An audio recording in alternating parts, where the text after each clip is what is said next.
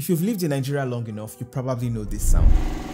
Yes, almost everyone has one at home. It's an immediate solution to the irregular electricity, but what if there was a cleaner and quieter alternative? This is the EcoFlow E980. It's a portable power station, and based on the name, it comes with a 980 watt-hour capacity, and this means that it can deliver 980 watts of power in 1 hour. And if you take almost half of that, 490 watts, you get close to 2 hours of use. That is enough to run or charge multiple devices several times before needing a recharge. In real-world use, this can handle fans, a 50-inch TV, laptops, routers, and even small appliances like blenders. EcoFlow claims that this power station can handle heavy-duty items like a fridge, a 500-watt air conditioner for up to 1 hour and 40 minutes. And I also like that it comes with 15 ports, which is a lot of options to plug in and charge different devices at the same time without needing multiple adapters or extensions. You can charge a power station using a standard 10 amp 250-volt plug or solar panels. And yes, you can use their app to check the remaining battery capacity of your power station.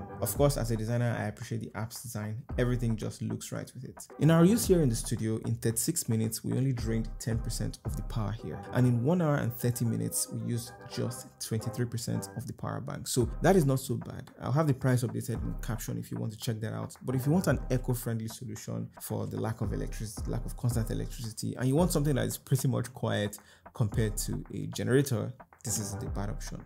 Would you consider getting something like this? Let me know in the comments below.